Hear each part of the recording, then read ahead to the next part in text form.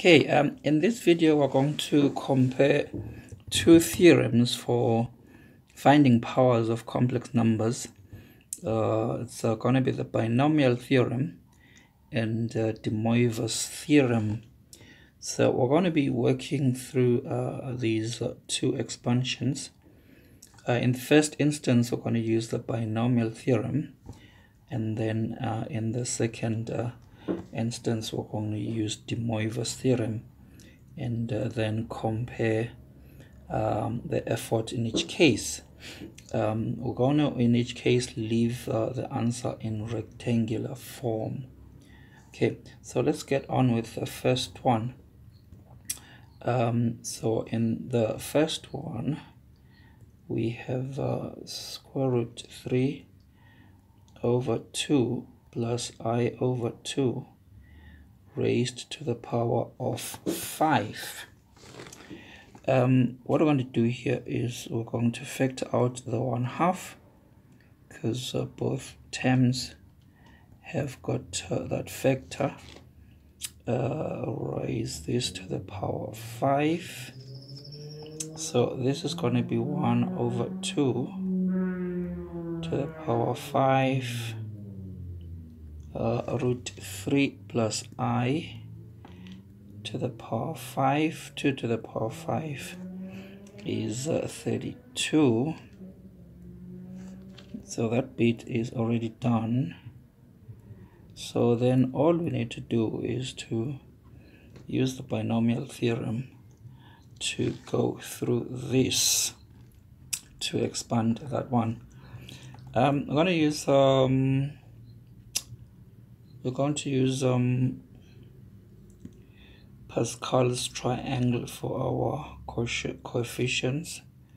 So we have got 1 1 1 2 1, got power 5 there, 1 3 3 1 1 4 6 4 1, and 1 5 10 10 5 1.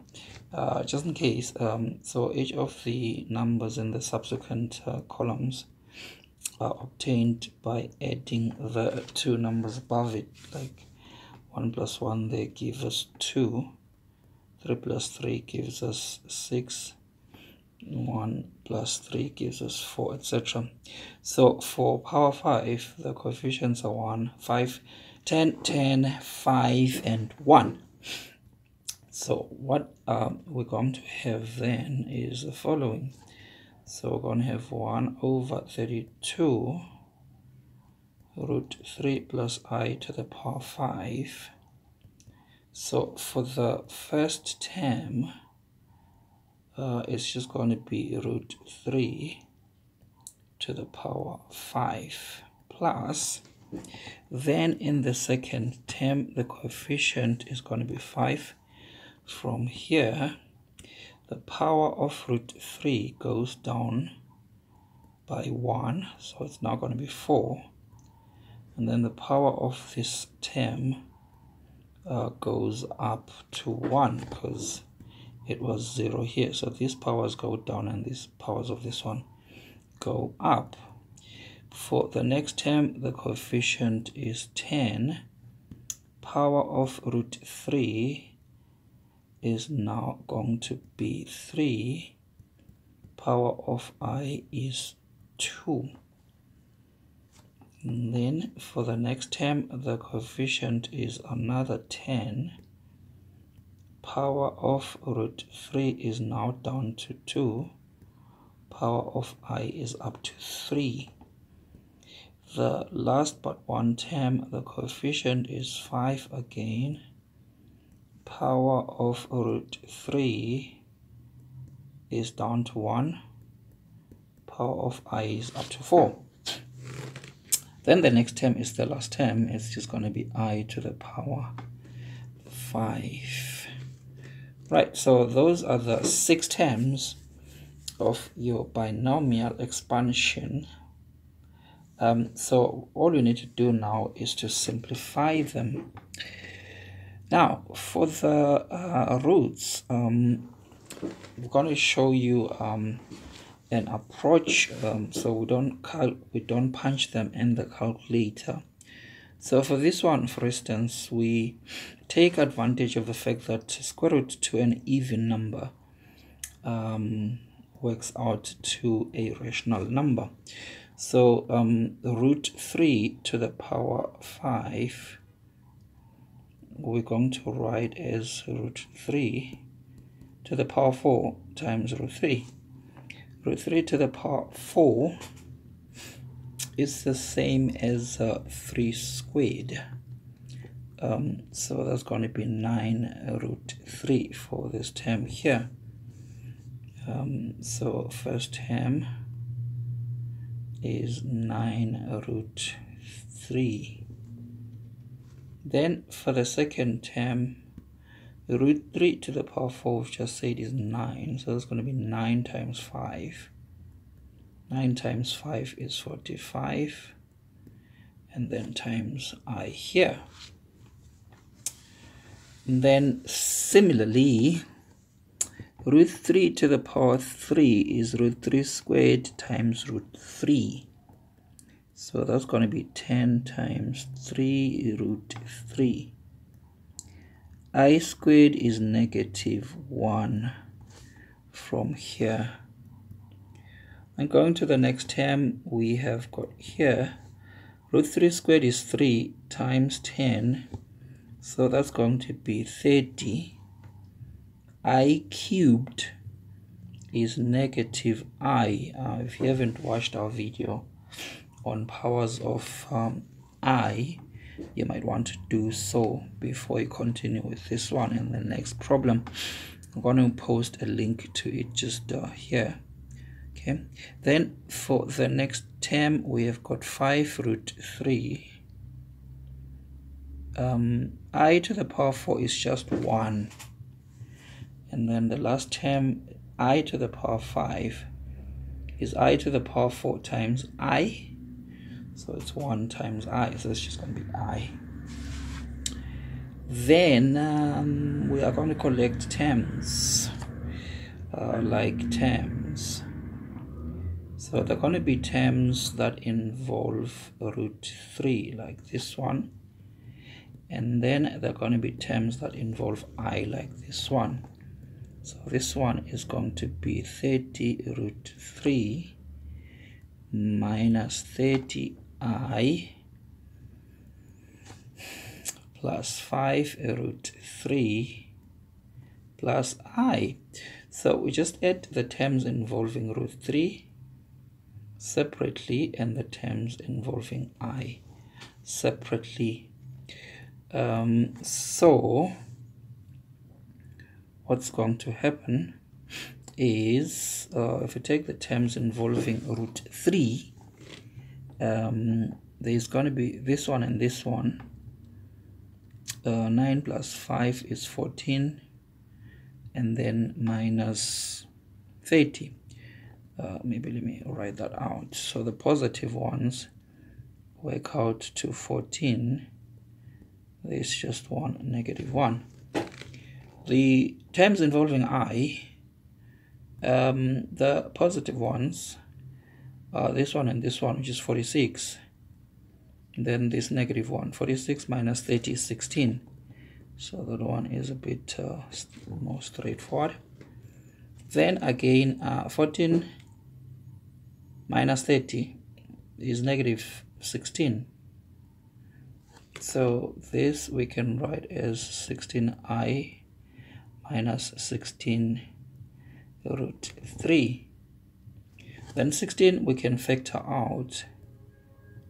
So it's going to be I minus root 3. So this is now our final answer, 1/2 into I minus root 3. So that's using the binomial expansion. It's relatively involving. Now let's work through the same thing now using the Moivre's theorem. So we have got root 3 over 2 plus I over 2 to the power 5. So for de Moivre's theorem, we need to convert this to polar form.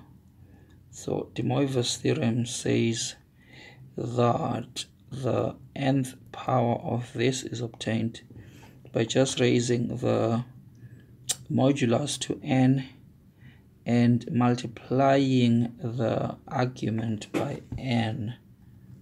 So from here we need to find r, we need to find theta. Okay, so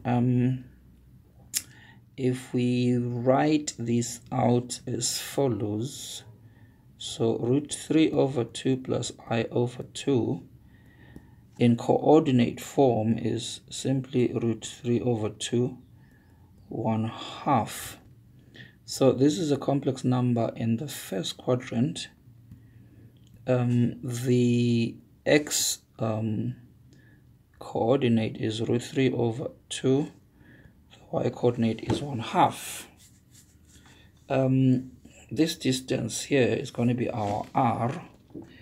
So by Pythagoras rule, this is going to be given by the square root of this, which is going to be 3 over 4 plus 1 over 4.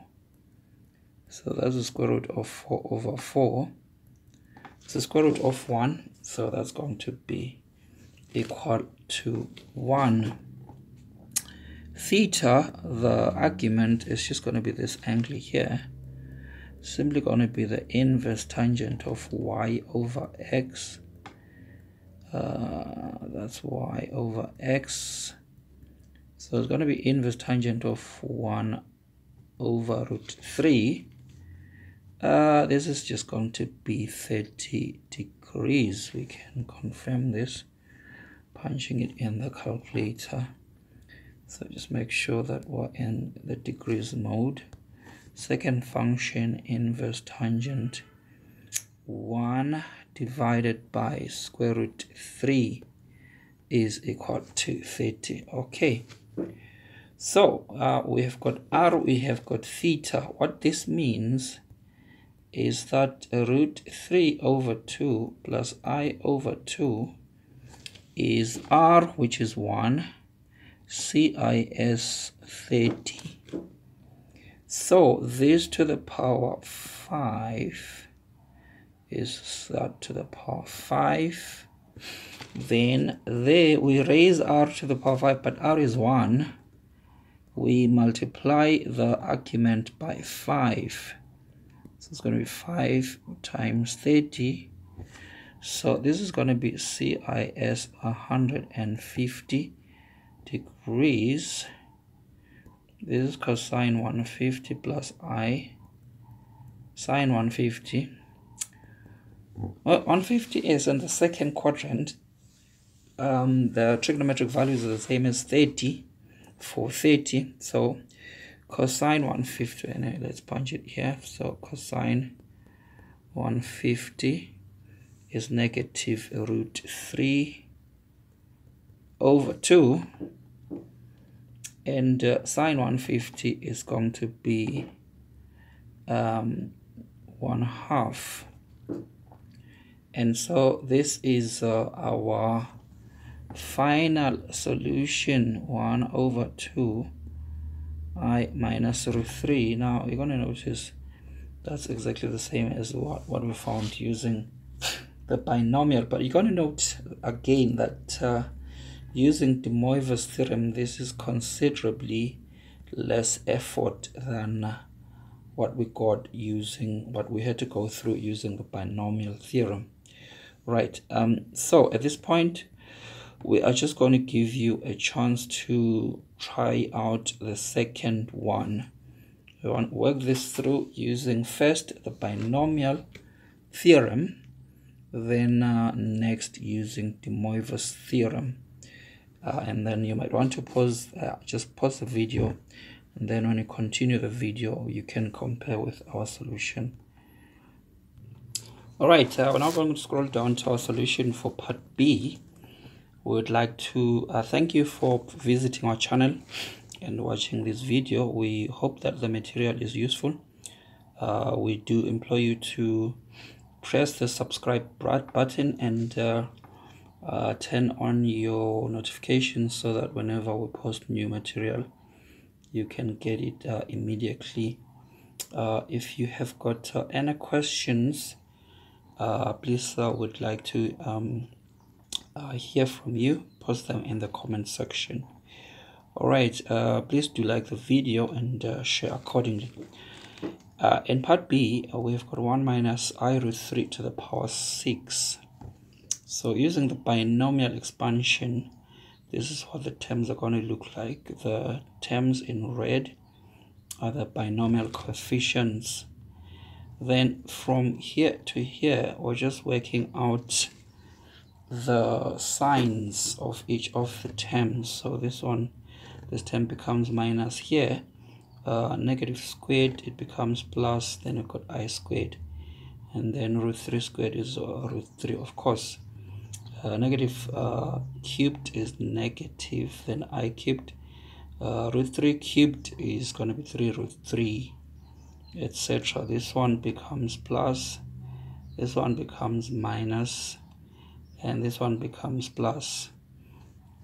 And then I to the power 6 is negative 1. I to the power 5 is negative I, so that this term becomes negative. I to the power 4 is 1. So this just becomes 135, which is 15 times 9. I to the power 3 is negative I, so this term becomes plus. I squared is negative. And then here they're going to be terms involving I root 3, which we bring together.